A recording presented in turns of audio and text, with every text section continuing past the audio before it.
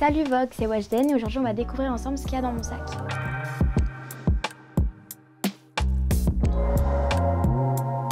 Pour commencer, j'ai mon téléphone.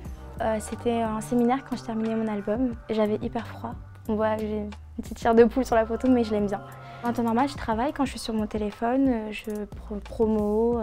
En plus, j'ai fait une vignette où il y a marqué boulot et j'ai mis tout ce qui est réseau parce que pour moi c'est le boulot. Je note tout et n'importe quoi. Dès que j'ai un truc dans la tête, je le note. Mes mots de page, je les note. Des idées de titres, je les note. Mes textes, je les note. Et la dernière note, c'était un titre à moi qui s'appelle Wejdene. Boum boum.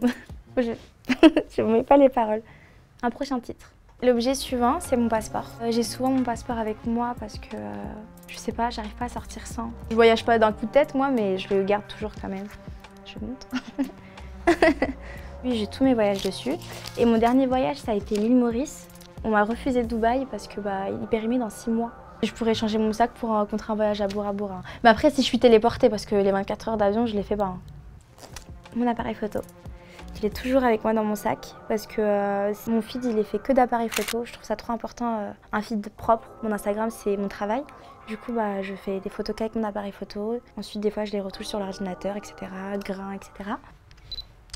Voilà.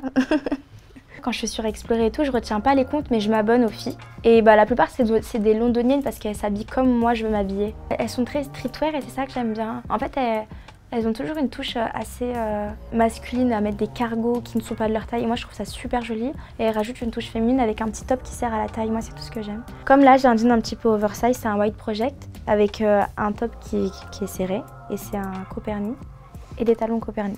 Mais en fait, le jean, comme il est large, je trouve que c'est important de mettre un petit truc féminin en haut, enfin super serré. Voilà. J'ai toujours une brosse à dents avec moi parce que je mange souvent dehors et je me lave les dents. En fait, j'ai été traumatisée par les caries plus jeune et depuis, je me lave toujours les dents. Ensuite, donc quand je finis de me laver les dents, je mets du Carmex parce que j'ai un petit peu tout essayé. Et lui, il m'hydrate vraiment bien les lèvres. En plus, il pique. Du coup, j'ai l'impression que plus ça pique, plus c'est bien. Ensuite, je l'essuie un petit peu parce qu'après, ça fait trop. J'aime pas trop quand ça fait gloss. Et après ça, je fais mon combo lèvres. Et j'ai toujours fait mes combos de lèvres avec ces deux-là. Je mets lui en premier. Je fais le contour de mes lèvres avec lui. Ensuite, je mets lui comme ça sur les côtés. Il rajoute un peu du rose, mais c'est ce que j'ai là. Ensuite, je mets un gloss NYX. Je trouve qu'il allait bien, enfin j'ai créé ce combo il n'y a pas longtemps en plus. Et j'aime bien parce qu'il rajoute quand même un petit peu, ça fait un effet ombré sur les côtés. Ensuite, comme j'aime pas quand c'est trop foncé, je rajoute ce gloss NYX. Je le mets au milieu de ma lèvre et ça fait un effet clair. Voilà. Je mets tout le temps ça, que j'ai mis du bleu ou du violet sur moi. J'ai toujours le même combo de lèvres. Personnellement, quand je suis maquillée, je le sens à mon visage tellement je suis jamais maquillée. Mais à part ça, moi j'adore être naturelle. Je me sens à l'aise dans ma journée. Mes cheveux, je change de tête tout le temps. Des fois, je peux mettre des perruques, des fois, je peux laisser mes cheveux. Je me lasse trop vite des choses. Par exemple, là, je vais être blonde toute la semaine. Je vais vouloir être brune après, du coup, ou avoir des plus longs cheveux ou avoir un carré. Du coup, je vais mettre une perruque. Moi, je trouve pas ça tabou de dire qu'on porte des perruques ou des extensions. Je trouve ça tout à fait normal. Enfin, on est des filles. Si on se sent pas bien avec cette couleur, c'est autre chose et puis c'est tout. Enfin, moi, je vois pas le mal. Une perruque, c'est pas pour quelqu'un en particulier, c'est fait pour tout le monde. Des fois, je me dis peut-être je suis mieux en brune et après le blond, ça me manque. Et du coup, je me trouve encore plus belle que d'habitude. C'est reprendre confiance en soi.